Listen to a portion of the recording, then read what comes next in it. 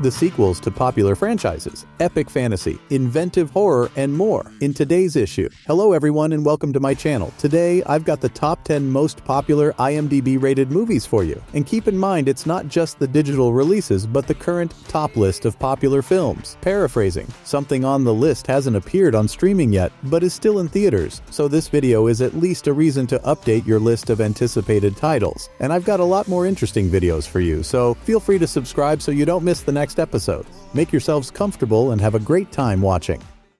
Evil Dead Rise is the latest installment in the iconic horror franchise. The movie follows two sisters and their children who accidentally unleash a horde of flesh-eating demons after discovering a mysterious book in their apartment building. Directed by Lee Cronin, the movie offers a fresh and exciting take on the series by moving the action from the woods to the city. The film features some impressive practical effects, inventive gore, and nods to the previous films. It also explores themes of motherhood and family, as the sisters must work together to protect their children from evil forces. The movie's strong cast should also be mentioned. While the film lacks humor and has a predictable plot, it remains a fun and satisfying horror experience for fans of the series and newcomers alike. It proves that there is still life in the Evil Dead, striking a balance between gore, humor, and heart. Ghosted is a romantic action comedy film that tells the story of Cole, a farmer, and a CIA agent Sadie, who fall in love while on a mission to stop a bioweapon from falling into the wrong hands. Chris Evans and Ana de Armas have natural chemistry and charisma, and the engaging plot mixes comedy, adventure, and espionage. However, the movie has some drawbacks, including a recycled formula, predictable plot twists, and a lack of originality. Looks like any other generic action comedy. The story follows a familiar pattern, with the main characters stumbling into danger and becoming targets. In addition, some of the plot twists are easy to figure out or have been seen before. Overall, it is a fun and lighthearted movie that provides some escapism. Fans of Chris Evans, Ana de Armas, or romantic action comedies should give it a look. A feel-good movie to enjoy. The Super Mario Bros. Movie is a delightful and vibrant animated film based on the popular video game franchise. The plot follows the adventures of two brothers, Mario and Luigi, who are transported to the Mushroom Kingdom where they must rescue Princess Peach from the evil King Bowser. The directors of the movie bring humor and warmth. The movie has stunning animation, captivating music, and accurate depiction of the game world. Among the disadvantages is the excessive fan service, although for some, this will only be a plus. But there are exciting action scenes, touching moments, and an unexpected cameo at the end. It's one of the biggest premieres of the year and a must-see for fans of the franchise and fans of animation. If you are looking for a bold and disturbing movie to watch, Beau is Afraid is a must-see. Written and directed by Ari Aster, the movie stars Joaquin Phoenix as Beau, a paranoid man who embarks on an epic journey to get home after receiving devastating news. Along the way, Beau encounters horrors and mysteries that test his sanity and will to live. One of the film's strongest points is Phoenix's outstanding performance. Other notable aspects of the movie include the stunning cinematography, the haunting score, and the shocking twists. As expected, the movie has an excessive length, confusing plot, and lack of humor. Beau is Afraid is a movie that will not appeal to everyone, but it is worth watching for fans of Ari Aster's previous works and horror lovers in general. The movie challenges you to confront your deepest fears and darkest secrets.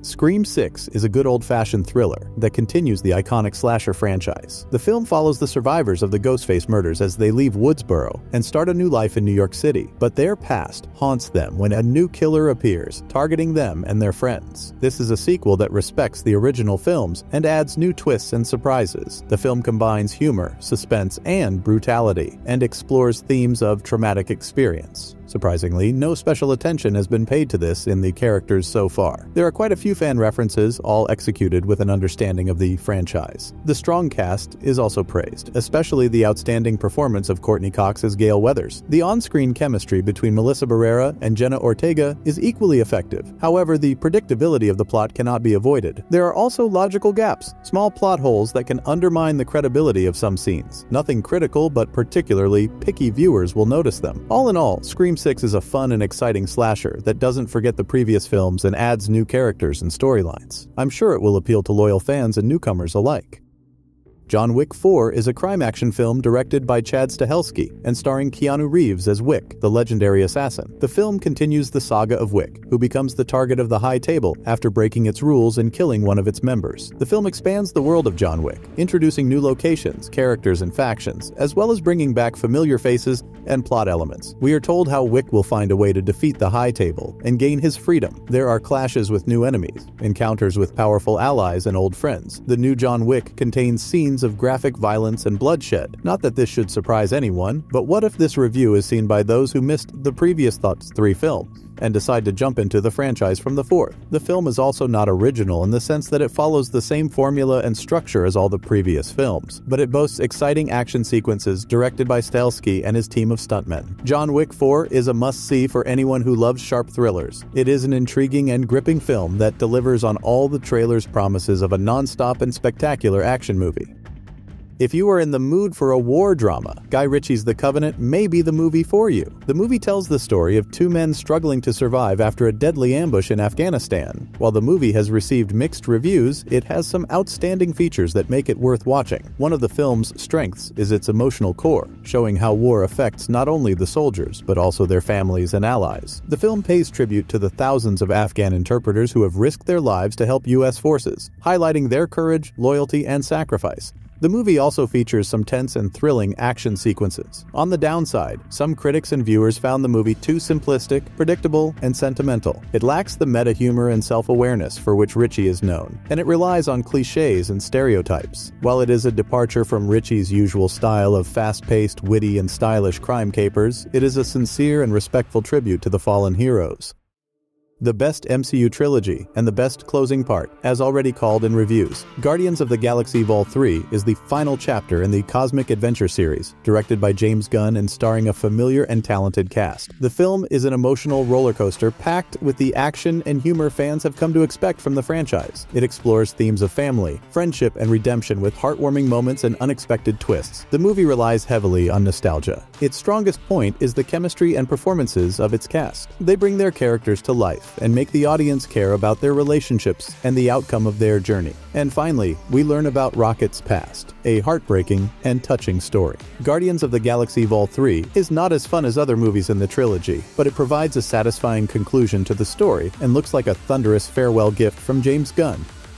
Dungeons & Dragons: Honor Among Thieves is a fantasy adventure movie based on the popular role-playing game. The film follows a charming thief and a band of unlikely adventurers as they embark on an epic heist to recover a lost relic that can resurrect the dead. The film delivers the action and comedy fans have come to expect from the genre, with exciting set pieces, witty dialogue, and hilarious references. It explores themes of loyalty, friendship, and honor, with touching family moments and surprising twists. Dragons, elves, orcs, Nat 1 wizards, and other fantasy creatures also make appearances. Some critics and viewers found it too simplistic, predictable, and cliched. The movie tries to juggle too many subplots and characters, some of which are underdeveloped or unnecessary. It also relies too much on fan service and Deus Ex Machina, but you know, as a fan of the setting and the universe, I loved it all. The strongest point of the movie is its cast and its chemistry.